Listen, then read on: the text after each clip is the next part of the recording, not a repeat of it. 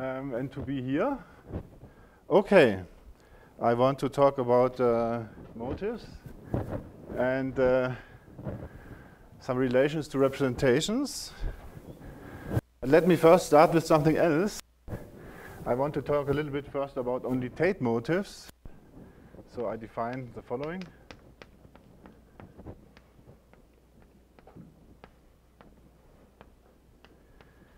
This scheme we already have seen, P1 over the integers, removed 3 points. And I want to look at a motive on that guy. So I describe you what happens in the Hodge part.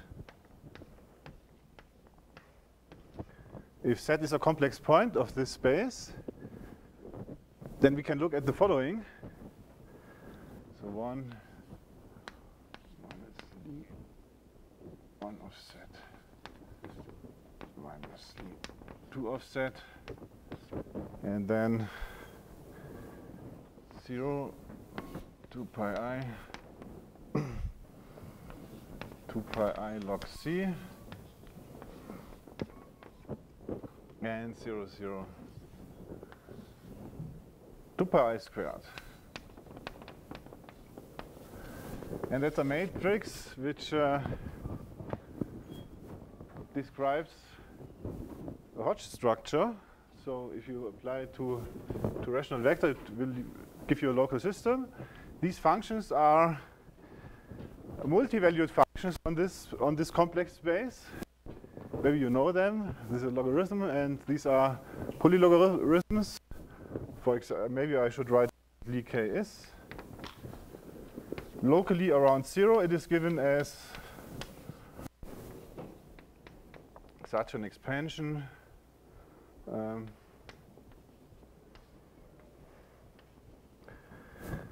So you see if k equals 1, it gives you minus log brackets 1 minus z. And generally you have higher exponents. And of course, they are, if you look at them at 1, you get famous values. So, and I want to say it's a Hodge part.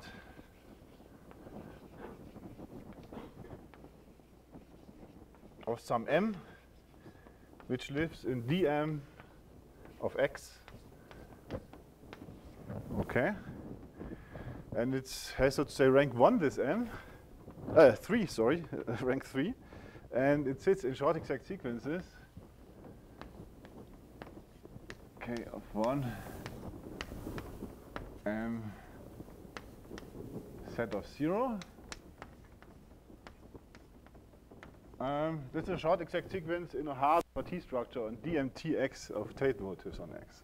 So you can talk about short exact sequences. K is something which even lives on Gm. It's the Kummer extension. It's, so to say, the universal extension with invertible elements. You know, x1 of Z0, Z1 is the invertible elements. And on Gm you have a universal invertible element. And K1, K is this extension, so it's an extension of this form.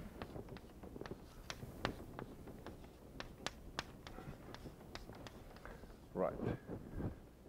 And now we pull back M along a so-called tangential base point, 1, 0. So we have 2 punctures on C, and the tangential base point 1, 0 points from 1 into the direction of 0. And you can pull back motives along such things. Yes, this guy is k of 1. Yes. And this makes the m. So we pull back m. And we can push forward it along a map from of course, you then pull back also 1, 0, upper star k of 1. And that's an extension between Z of 2 and Z of 1. And there's a natural map. It splits this the natural map to Z of 2. And so if we pull back this along this tangential base point, we can push forward the resulting extension along this map to Z of 2 and get an extension of the... Yeah? The Add 1. I drew it here. That's 0 and that's 1. Yes.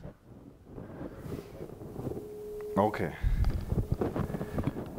And so we end up with an extension 0 set to E set 0, 0. Okay? And that's an interesting extension. It doesn't split. It is even class of E in the respective Motivic cohomology. So in H1 mod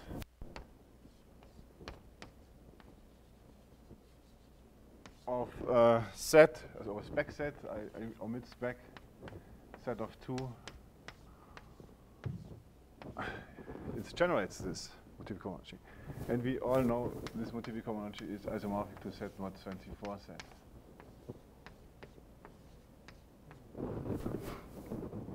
Yeah, this was an example. And this goes back to Levine and also Berlinson. So it's related to the Motivic polar logarithm. And you can do it with any even integer. You always can write down such a matrix. You can also do it with odd integers, but to get such finite cyclic groups, you have to do it with even integers and make such an argument. Then you end up with such a thing. Okay. Now I want to talk about a little bit about rational Tate motives. So if the Berlinson-Solé conjecture is satisfied for X, so X is now something different, then there's a heart of a T structure on the category of derived Tate motives on X, and the heart I denote by MT, and I look at geometric motives on X with Q coefficients, and that's a Tannakian category. So of X should be maybe connected, something like that. Tannakian, so this goes back to the Levine. And the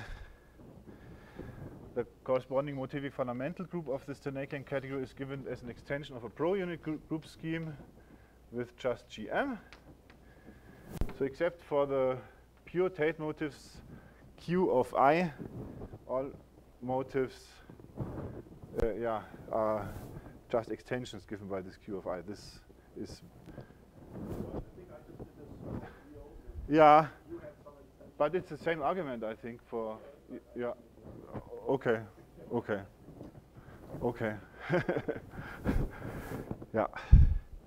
So these are group schemes over Q, and you know its shape for unate shapes a little bit. And in general, X is no longer needs to satisfy BS. We do something else. Instead of the unipotent party as group scheme, we take an algebra object and take modules over this algebra. So what you can do, you can look at representations of GM. So the GM thing stays the same. In this case over the integers. And this is nothing else but D of Z I always mean the stable infinity category. And then to look at Z-graded objects of this guy, that's representations of GM. And there's a natural functor to DMT, the category of the full localizing subcategory of DM generated by the Tate objects. DMT of X. So X only needs to be here quasi-complete, quasi-separated. That's all. And in this I denote a set shift sitting in degree n, outer degree n. I denote by set of n, of course. This also goes here to set of n. Okay. And then, if you want to model the Tate motives, you just look at the right adjoint of this left adjoint and apply it to the unit. And look at modules over this guy inside this left-hand category. Then you recover DMT X. So this is the kind of result I'm after here. You want algebraic or representation theoretic descriptions of certain subcategories of certain Motivic categories. But if we are here on Motivic homotopy, I quickly state a result which also concerns our category SH. So these are all pretty formal results. Yeah.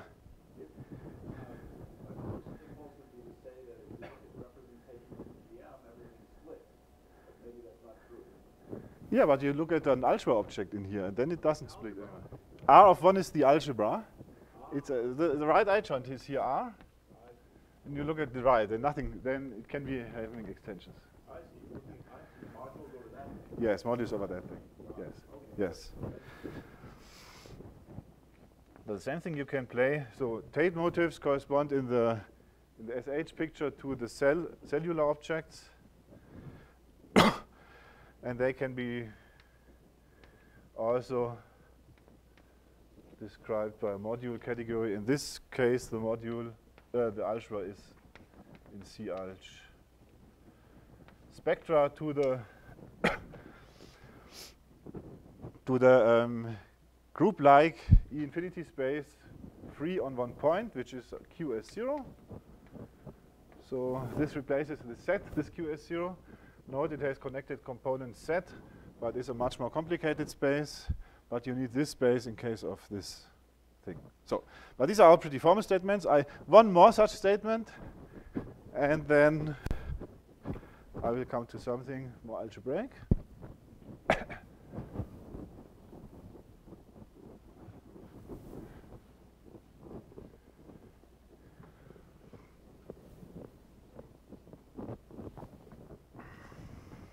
Okay. If you only want to talk about dualizable objects, you can also do the following.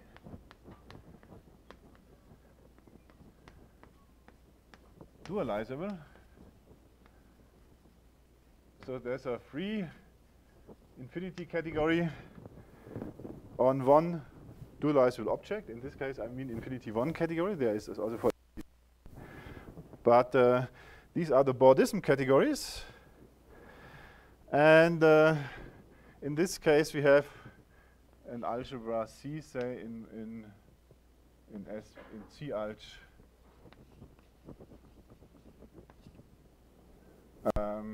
SP to this Bordism category.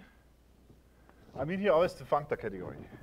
I mean, this was an infinity groupoid, this QS0, but now it's really a category here, Bord symmetric module category. You put in the deconvolution symmetric module structure, and you get an algebra object in there. That's what Lurie, for example, proved, that the Bordism categories, these are manifolds with, goes down to zero-dimensional manifolds. These Bordism categories, which by Lurie, yes, exactly. What does that have to do with E? Yeah, E is dualizable, so we have a unique functor from Bord to SHX, which sends the element, which is the image of the free element of the point, so to say, to E. And this, then we construct just a functor then in the same way, and we apply the right adjoint, and then we get an algebra. That's how it works. And you can do it with a bunch of dualizable objects. It's an arbitrary set of dualizable objects. Then you have, you can do the same. But this is all pretty formal. Now I want to state a theorem, which may, yeah? So a statement like modules over yes. are the same as what? Thing generated by E inside that. Under duals and tensor products, everything's like that, yes. And triangles? Yes. Okay. Yes, exactly. So stable, it will be stable, yes.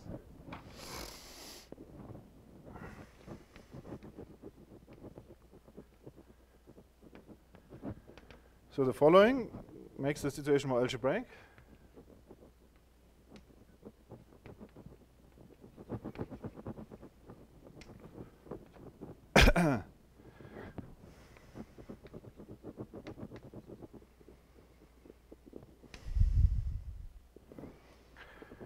So I have to put some words. See, K-linear symmetric module is stable, presentable, category. So the usual thing we look at, except it's also k-linear. And X an object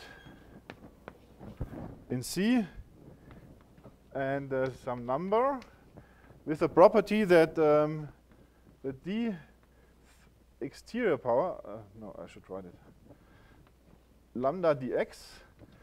So because you're rational, because k is characteristic 0, you can form by a projection operator, you can project out of X tensor D an exterior power.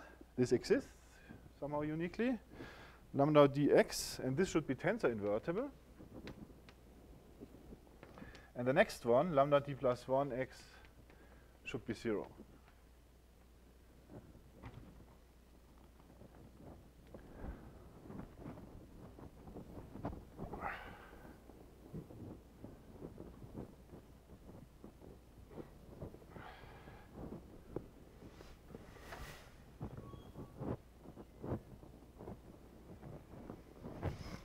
Okay. Then we get a functor essentially unique. Oh, exists essentially unique left adjoint, symmetric monoidal from the representation category, which you can introduce by you look at all representations of this group, GLDK. Also infinite dimensionals, and take complexes and take the derived category. This is easy in this case. In other cases, it will be more complicated to define this category. So there exists an essentially unique functor to C, which sends here the standard representation in degree 0 to our object X. Okay? So this, and yeah. You need invertibility so you can invert the determinant. Exactly. Yeah, yeah. Do you need yes, yes. Right. Okay. Yes? Symmetric monoidal. Yes.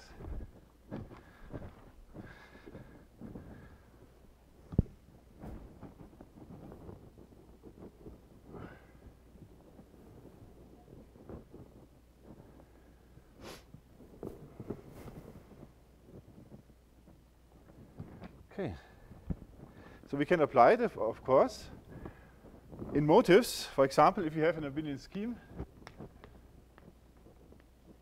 we want to look at such objects whose exterior power is 0, but these are given by one motives of abelian schemes, such objects. So the motive of A rationally splits as a direct sum. I equals 0 to 2g. I call them h of I, hi of A, and this lies in DMS Q. And yeah, so hi is in general given then by the tensor power of h1, symmetric tensor power, sorry, sym I h1 f. You take the symmetric because somehow h1 lives in degree 1. So if you take the 2g plus first one of this guy, it will vanish. So, but then if you shift it down once, you have such an object here. So you get drep gl 2g, comma q, mapping to DMS q. And the standard representation here goes to h1a shift minus 1. Yeah. And then you can play the same game. I don't write it down. You look at the right adjoint, you apply it to the tensor unit, you look at modules over this, and you get a full embedding. And this is why Iwanari proved this theorem. He wanted to model certain subcategories of Motivic categories. So this goes then back to Iwanari. It sits in homological degree 1, the H1A. Oh, Homological, yes. And Kao did also some work on that in the case G equals 1. Jim Kao.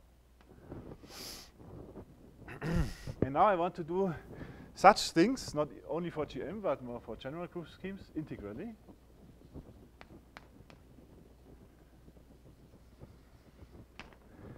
And this will take place in the étale Motivic category, so DA8 of S. And that's defined to be now a definer Motivic category, the P1 stabilization of the A1 localization of the derived category of étale sheaves on smooth schemes over S.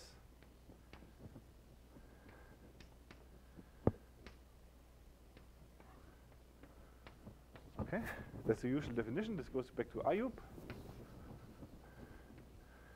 And also Jasinski de Glees did work on étale motifs.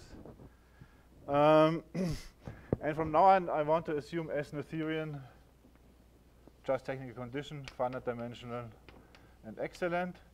That some theorem of Ayub will be true, which I use later.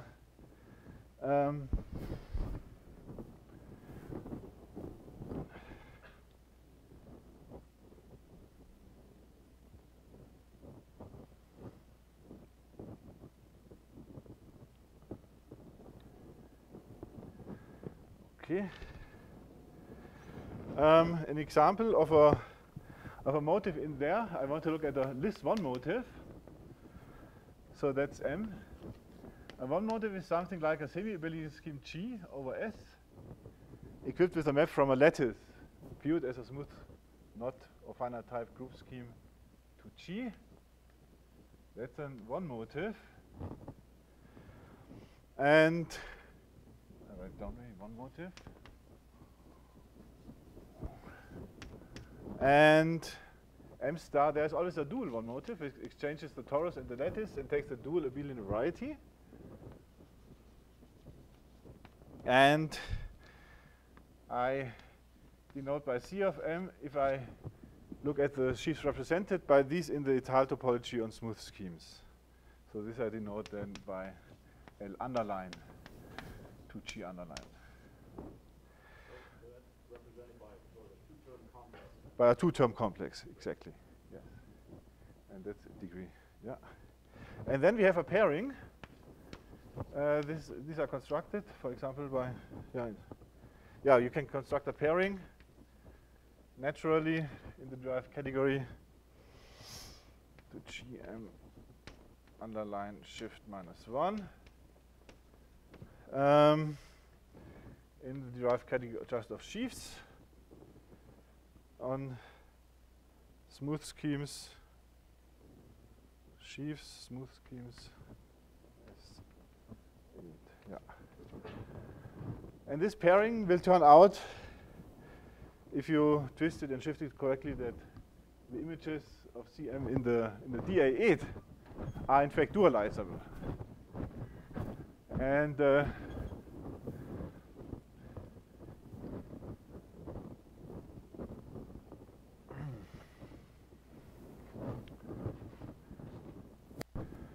okay. They're dualizable. I call A C of M shift -1 the image in DA8.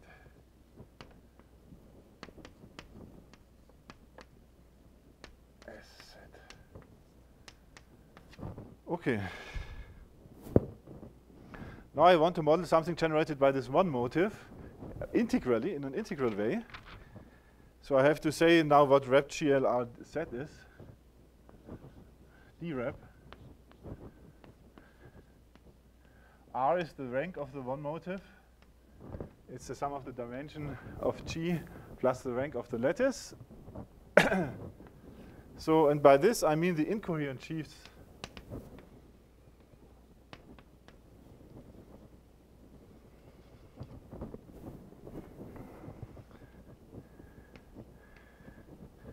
on the stack. Are set. I have to check the time somehow.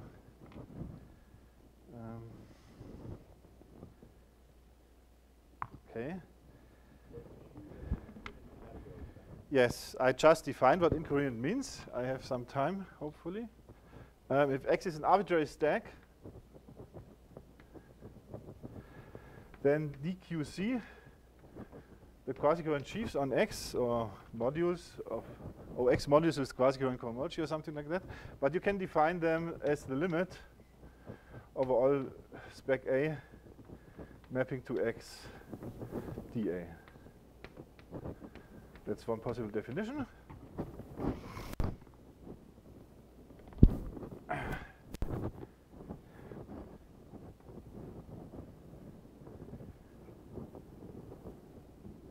And then if X is Noetherian, we also have the bounded coherent ones. dB coherent of X, that's the full subcategory. Of course, everything is here stable, infinity category. And the incoherent sheaves are nothing else but the incompletion of that guy.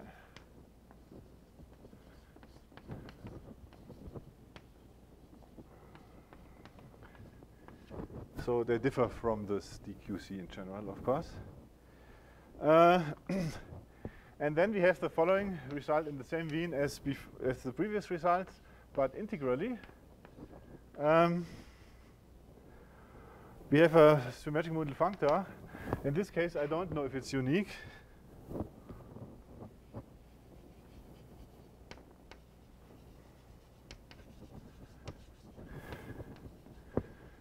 Symmetric modal left adjoint from drab GLRC to DA8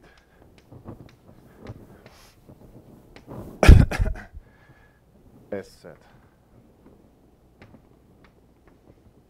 Of course, such that the standard representation is sent to this object A, which was given by this two-term complex. And then we can play the same game. Maybe I write it down once more.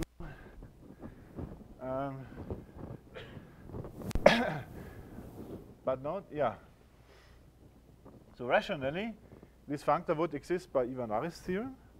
The whole main part is that it also exists integrally. So if you define A to be R of 1, R the right adjoint, then in general we have a full inclusion of the compact objects in the module category into DA8 as set. And that's because the tensor unit might not be compact in DA8 set. But if it's compact, then we have a complete full inclusion. What's supposed to be compact? Oh, 1, yeah. So you know, in the tile categories need not be compactly generated. So, and you need here, because that's compactly generated, for the argument for this, you need compactly generated. Yeah, then it would be compact, exactly. But it's not even over here. No, this I don't know. Right. Mod A, DA8, as set. Okay, a small list of ingredients, which for the proof of this.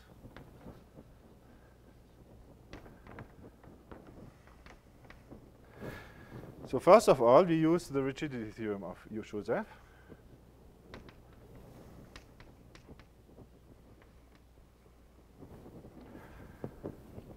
Which means that if we look at finite coefficients,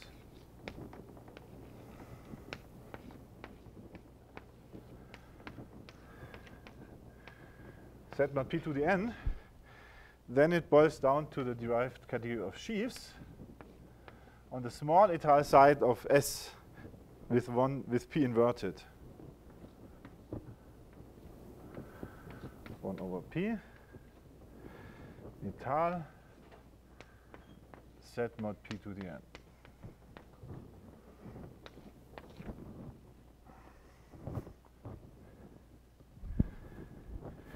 So that's a drastic simplification. Drastic simplification. Yeah, that's a very interesting, nice theorem of Joseph. And by this equivalence, we can look at the image of A in here. So because that's just a derived category of an abelian category, this has a natural T structure. And the image of A in here lies in the heart. So image A lies in the heart of this category. And then we can produce from representations of GLR elements also in the heart. But why can we do that? That's the reason, that's the next ingredient here, namely derep of GLR set. You can explicitly model it by some, you take the bounded derived category, or first you take some k instead of d, but at the end you take here d, b of representations. That's now an additive category only. So you took representations on finitely generated projective modules over the integers. I write projective because I also do it over some general lambda, but of course it means over the integers finitely generated free. Maybe, yeah. Representations of GLRC. So you just take a finitely generated free abelian group, take a representation of GLR on it, and then you can easily produce an object by twisting with some torsor in the heart here of this category, and you can take it back via the right adjoint. You do this for every n, and then you take the limit, and then you get the p-completion of the object you're interested in. And then you prolong it to complexes. So now I wrote this, and there's some int missing. So yes. That's one ingredient. And then we have the p-completed parts, and the rational part is given by Iwanari's theorem. So we need an arithmetic square, finally, for some functors to glue the two parts. And that's how it goes.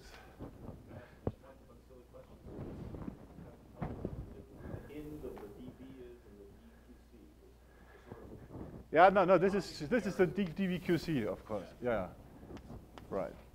Yeah, so oh, I'm sorry, I didn't. Every particular object. Yeah, every particular object. Yeah, to prolong it to the int category is not a problem anymore, so to say. But you do it first for the complexes, and then yeah. I forgot to switch off my phone. Sorry.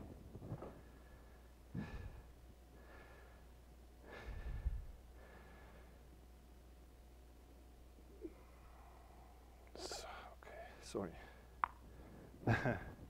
Beeped. Yeah. Okay.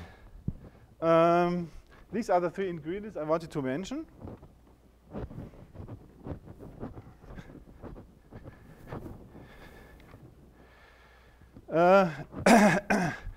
So this applies in particular to just one motive, in particular to an abelian scheme.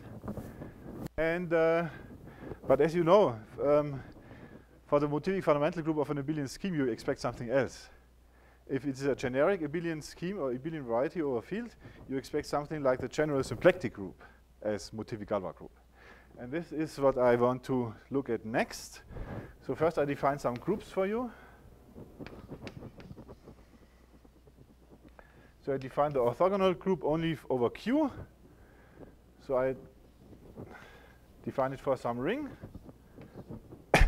It's just the matrices A with the property A transpose A is equal to the identity matrix. But what will become important is that this is also the fixed points of some C2 action. So GL2, GLD of R, sorry. C2 fixed points for some C2 action. In the C2 action sense, the canonical element tau in C2 sends A to A transpose inverse, of course. Yeah, this V.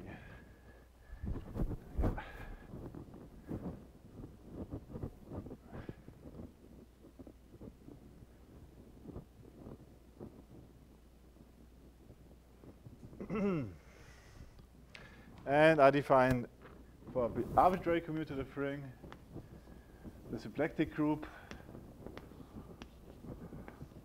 sp2g of R to be all A in GL2G of R with the property A transpose J. So it respects a form, the symplectic form. The form I chose is the following. J equals 0 EG minus EG 0. And this is then also given as the fixed points of some G2 action.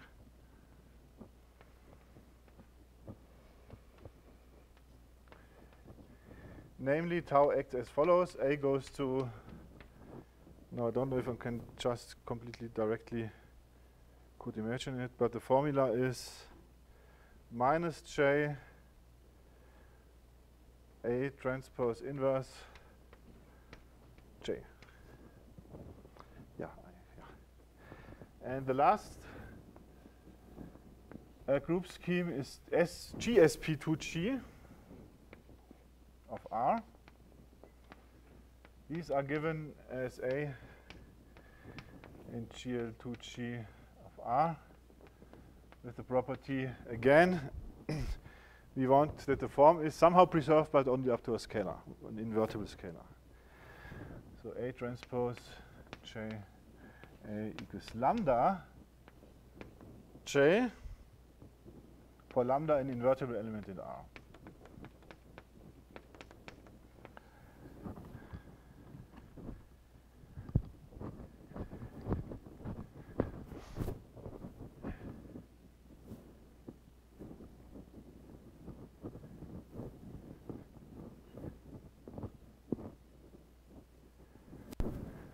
So.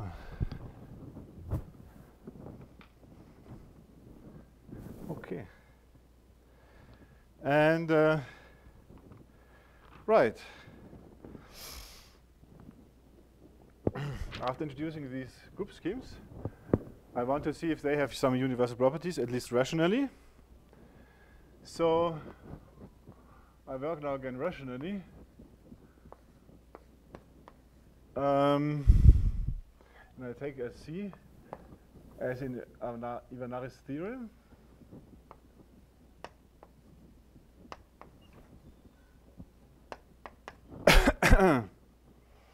And we can look at the dualizable objects inside of C. They are a category with duality. So we have a duality acting on CD. And I have two versions of dualities here, which I want to consider. Namely, a duality is in particular a double dual self-identification, meaning a map from some object Y to Y double dual. And that's natural. If you have a symmetrical structure in the dualizable object, you get such an equivalence. But I can twist it by -1. So I look at the two dualities, either +1, the usual map, or twisted with -1. Some duality which gives you then antisymmetric or symplectic forms, so to say. And I look at the following: C wedge D, the wedge finite objects inside of the core groupoid of CD. These are the objects which are important for Iwanari's theorem. So these are the objects X with lambda dx is a tensor invertible and lambda d plus 1x is 0.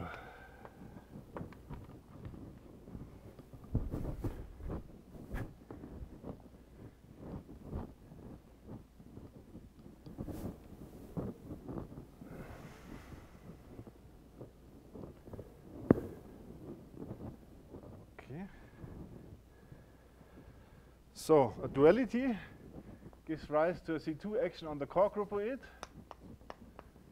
and the C2 action then on this C wedge D.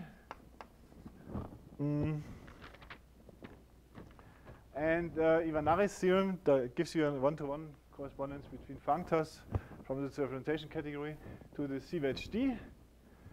So because this has a C2 action, the category we are looking at, which is the universal category, also acquires a C2 action. So you get a C2 action on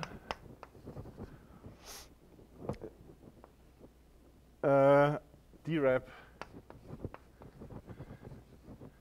GL dk, and as an object of C-alge, say, I mean, we have to look at a K-linear presentable category. So these are modules over the module category over K in L. Presentable categories. Okay, these are just the K-linear presentable categories. And now we have the C2 action. Of course, on GLD we also have the C2 action, even 2. And these correspond. This is the first thing I want to say without proof.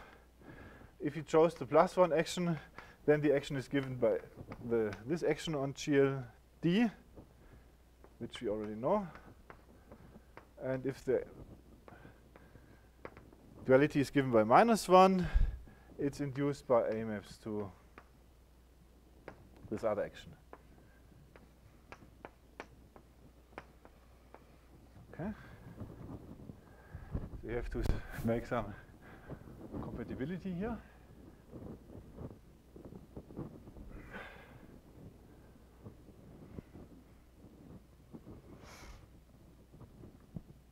And now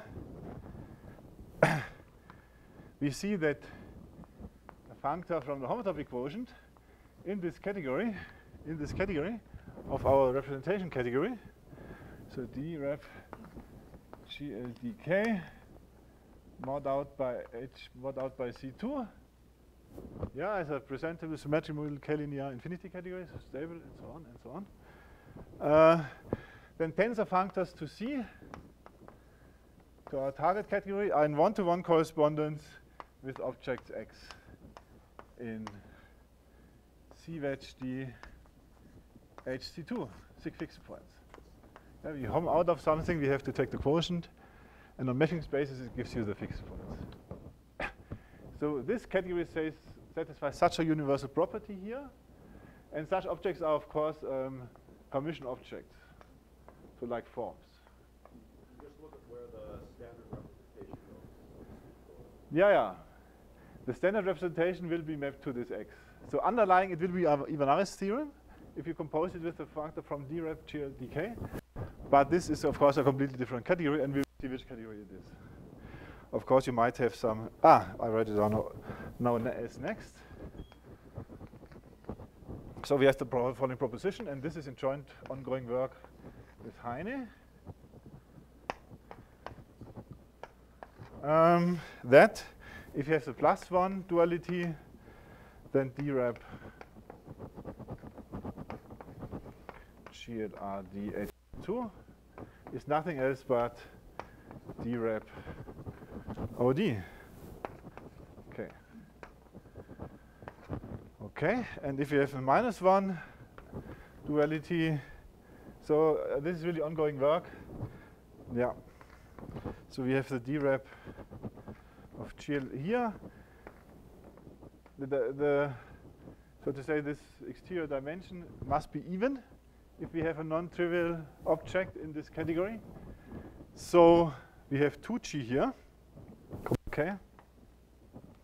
HC2 is given as derived. Symplectic group 2G, K.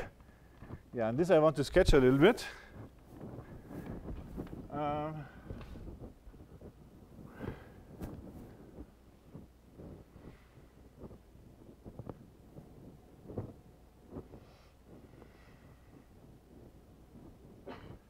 Okay, so we work in derived stacks. We have to work in derived stacks. So daf is so animated rings, so simplicial commutative rings modulo quasi weak equivalences, and then op of the square. So that's the usual category for derived algebraic geometry. And stacks are nothing else but objects of étale sheaves on these schemes. So sheaves étale. And I want to look them only over K. So I take the slice category over spec K.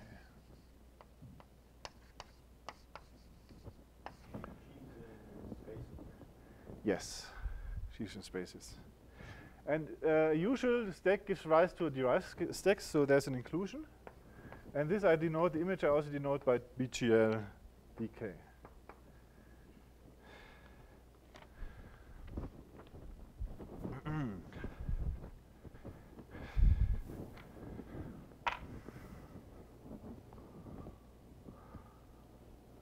Ah, yeah.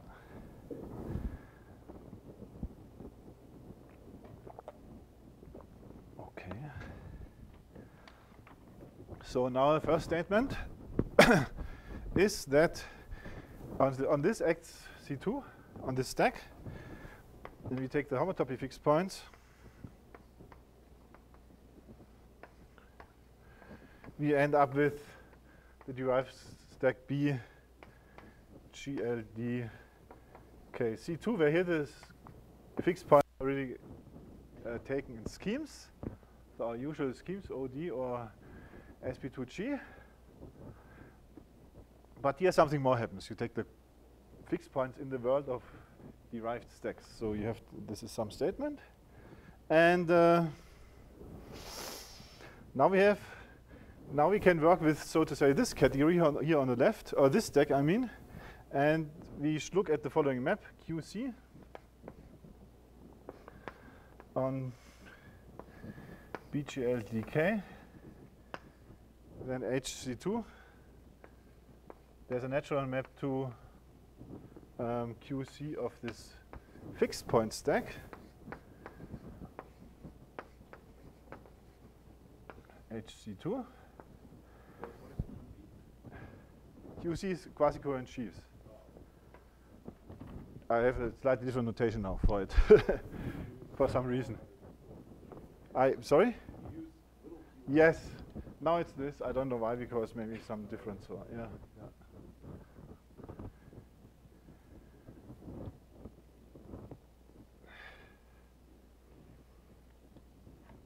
So, and the claim is it's an equivalence, this map. So note, we take a limit inside here, so it takes the commutation, a limit goes to a co-limit in certain categories for a certain functor. And the functor is QC. So there are two steps to show it's an equivalence. First is that the co-limit over RPn, so the limit, so C2 is limit over RP infinity. We first take the co-limit over RPn of the QC BGL dk, and this maps to the QC of the limit over RPn of BGL dk Yeah, and this is an equivalence. We want to show first this. And there's the statement. Yeah?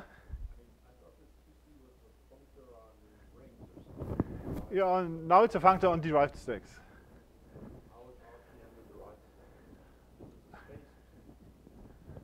RPN is a space, and it's an indexing category. You have a functor from RPN to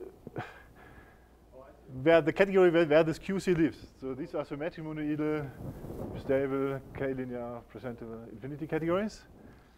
And you have a functor from RPN to this category and the colimit over this functor. This notation means.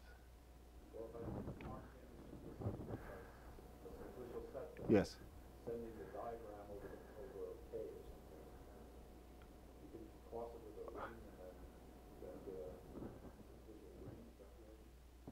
No, I don't. If you have an arbitrary category, say I, and you have a functor here to the category of C alg, say in per L, just for simplification.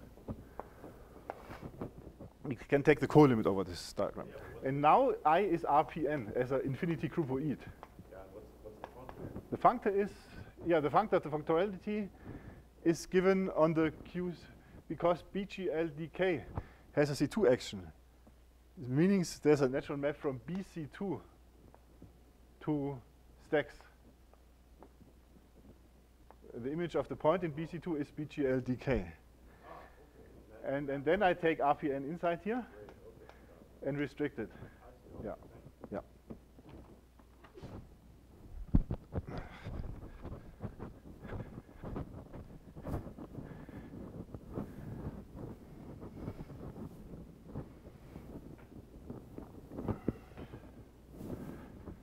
Okay. So the point is that QC from so-called perfect stacks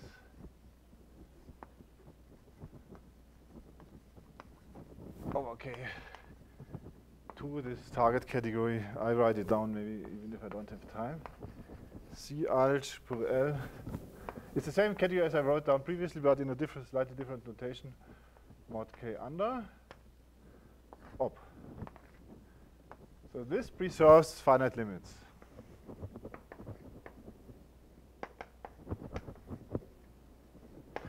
And that's a result of Bensby, Nadler,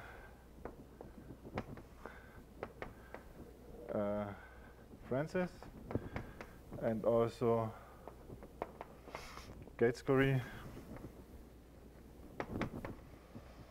and also Lurie in his SHG. Okay, so we know, because all these stacks are perfect because they are in characteristic 0, we know this first statement. How much time is left? Oh, really? That's good. Okay. Yeah, then I can make some examples how this looks like, these limits. It's not really necessarily needed, but I make these examples because it gives some intuition for the second step. N equals 1, so RP1, S1. I denote X as BGLDK.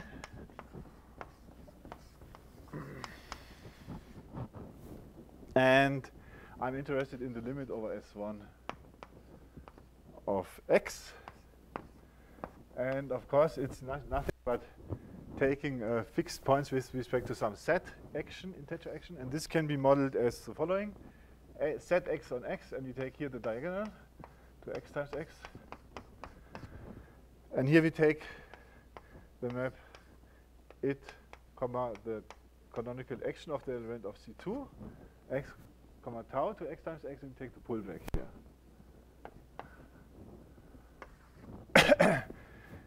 So you can compute the limit like this over S1. Then for n equals 2, we have the following. We take the pullback. Yeah, we have to go through the skeletal filtration of RP2, so to say. So that's we have an attaching map S1 to H1 of degree 2. And So the corresponding is also, everything is contravariant here, so because the corresponding diagram of stacks looks like follows. Here the lim over S1, which we just described of x, going to the limit over S1 of x, but this time with trivial action, because we have the degree 2 map from S1 to S1. So that's just a loop stack of x, Lx. The co-tensor of x with S1. And here we have a natural map of x again to this. And we can take here the pullback. And that's for n equals 2. I make one more step.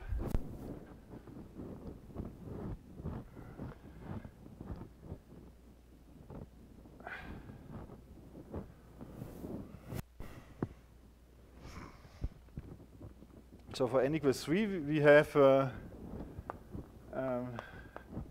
limit over RP2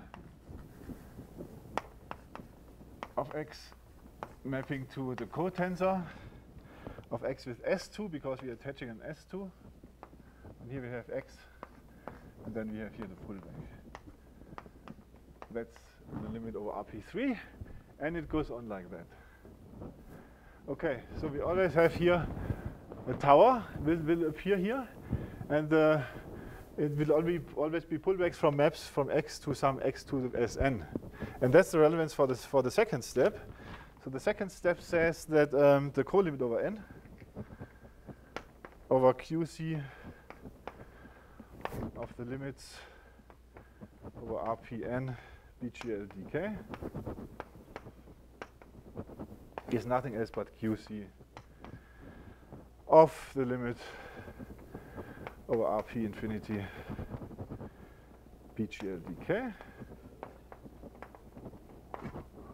So here we have our space we are interested in, the fixed points, BGL upper HC2.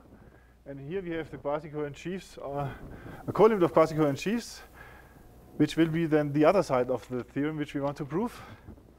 And here the relevance is that all these maps maps to x to the Sn for n greater or equal than 2 are affine. So you just need to know that if you have a co-limit of algebras over a stack and take QC of this co-limit, it's the co-limit of the QCs of the individual algebras. And that's somehow known. So that's the second step, and this finishes the sketch. And then we can apply, of course, we do the same as we did in Iwanari's case and get some representation theorem for the general. Sorry. Yeah, do I have time? So for the general symplectic groups, there's also a proposition. D-rep. Maybe I skip the proof. GSP2G set to C corresponds now to an X in C wedge D and an object K in C wedge 1 together with a pairing now X tends to K, not anymore to the unit object, which is antisymmetric, non-degenerate. Okay, I skipped the proof of this result, and this we need for an abelian scheme. So an example is an abelian scheme, A over S. Then we get a functor from D-rep, GSP 2G over the integers. So this result I just sketched here was to get it for the rationals, but we can do the same gluing procedure to get it over the integers to DA8 S set. So maybe I need one more blackboard and then it's done.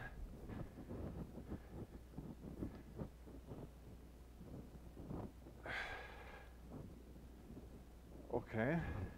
Yeah, and of course you can play the same game. You take the unit object here, take the right adjoint of it, look at modulus over this algebra here, and you get a full embedding.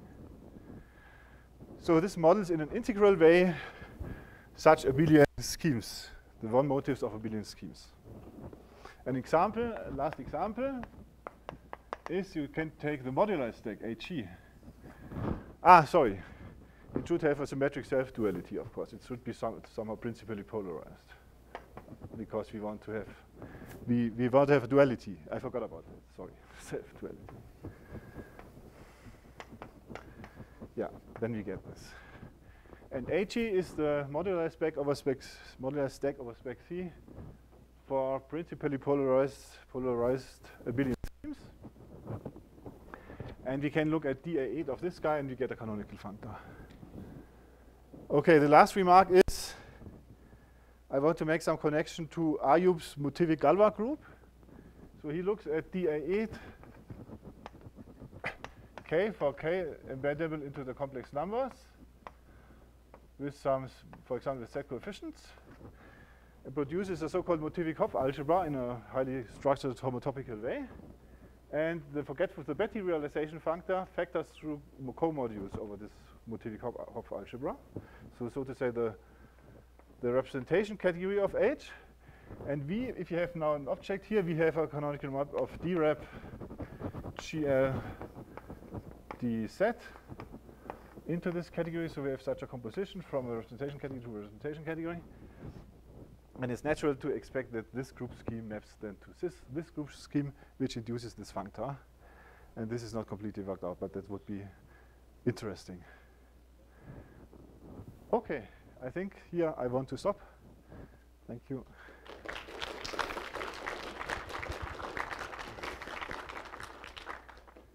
Thank you very much. Are there some questions?